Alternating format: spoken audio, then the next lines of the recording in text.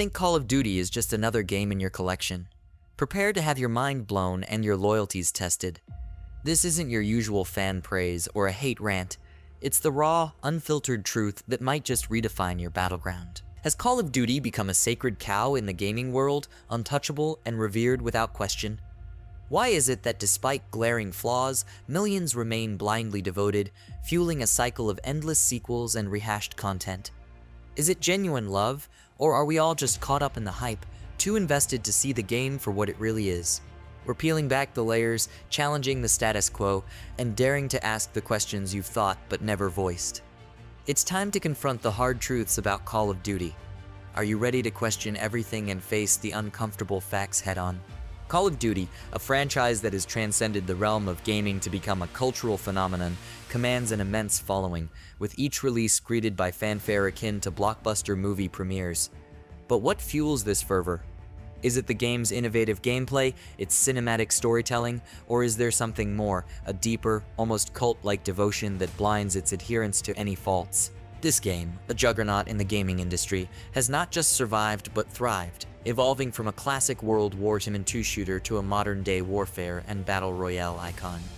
Its yearly releases are events anticipated by millions, generating buzz that most games can only dream of.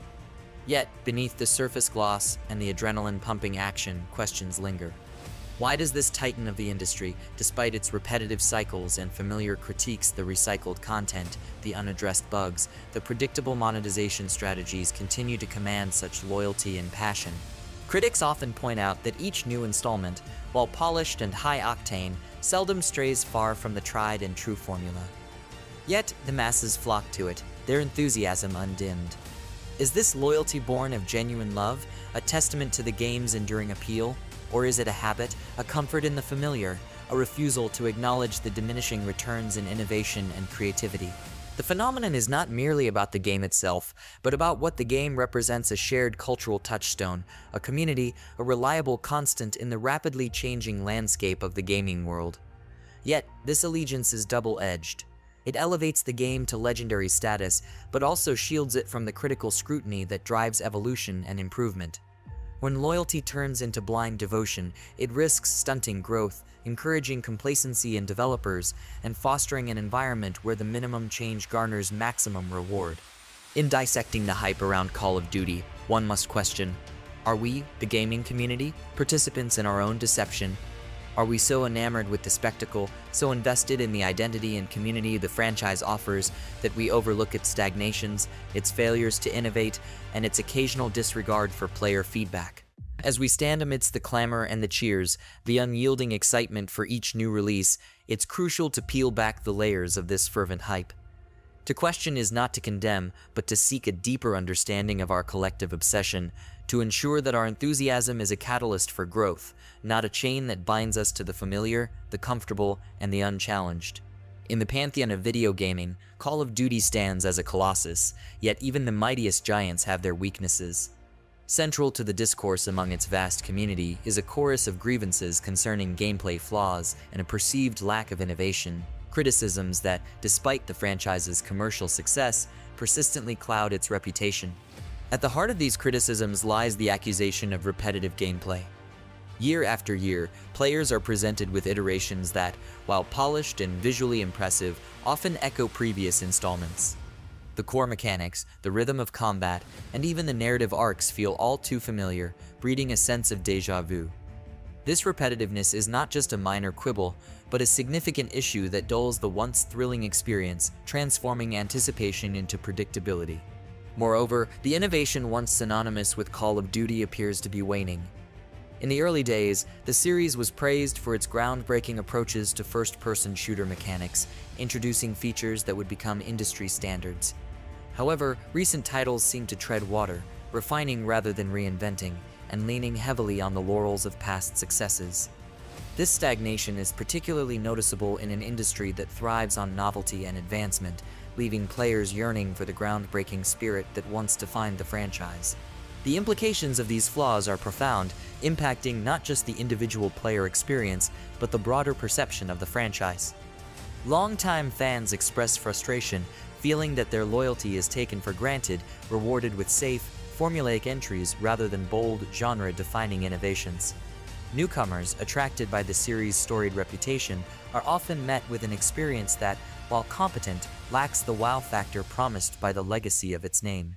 The frustration is compounded by the multiplayer aspect, where the promise of dynamic, ever-changing combat scenarios is undermined by the predictability of map design, weapon balance, and tactical options.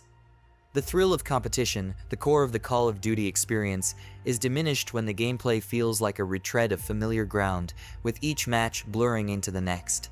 Addressing these criticisms is not about diminishing the achievements of Call of Duty, but about urging a franchise capable of industry-leading innovation to once again embrace the mantle of creativity and boldness.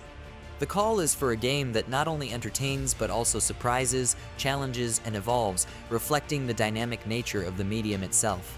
For Call of Duty to continue its reign, it must not only respond to the clamors for change, but anticipate the desires of its audience, delivering experiences that are fresh, engaging, and, most importantly, innovative. Call of Duty's imprint on gaming culture is indelible, shaping not just the first-person shooter genre, but also the broader landscape of online gaming. Its annual releases are landmark events in the gaming calendar, each installment greeted with fervor by a dedicated community that spans the globe.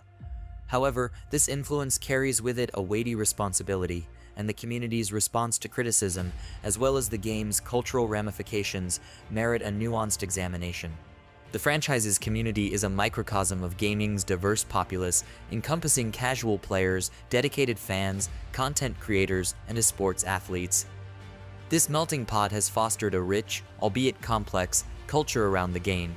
Call of Duty's release cycles generate a cyclical economy of anticipation, consumption, and critique, driving not just gaming trends, but also digital content creation, streaming, and the competitive gaming scene. Yet, the game's cultural dominance is a double-edged sword.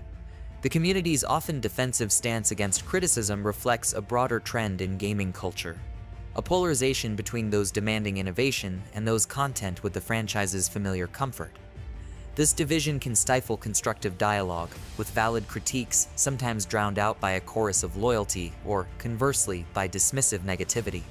Such dynamics can obscure meaningful conversation about the game's direction, its design philosophy, and the relationship between developers and the community.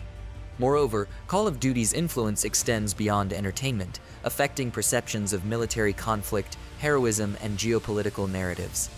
Its portrayal of warfare, soldiers, and conflict zones has the power to shape players' understanding and attitudes, a responsibility that should not be taken lightly. The game's narratives and thematic choices are thus not just artistic expressions, but also cultural statements, contributing to the broader discourse on how games intersect with real-world issues and historical accuracy. The community's engagement with these portrayals and their response to the game's evolution or perceived lack thereof play a crucial role in gaming discourse. Fans' reactions to new releases can influence the industry's standards for storytelling, gameplay innovation, and the ethical considerations of game design. When criticism is constructively embraced, it can drive the franchise to greater heights, encouraging a culture of reflection, adaptation, and progress. In conclusion, Call of Duty's community and cultural impact is profound, influencing gaming conventions, content creation, and the industry's narrative choices. The community's response to the game's evolution, its critique, and its cultural portrayals are pivotal in shaping not only the future of the franchise, but also the broader landscape of video gaming. Engaging with criticism, fostering inclusive dialogue, and reflecting on the cultural implications of the game are essential steps in ensuring that Call of Duty remains a positive force in the evolving world of digital entertainment. As we've navigated the high adrenaline, controversy-laden world of Call of Duty, we've peeled back layers that many gamers either never see or choose to ignore. From the intoxicating hype that surrounds each release to the persistent gameplay flaws and the broader cultural impact, Call of Duty is more than just a game. It's a phenomenon that reflects and influences the gaming culture at large.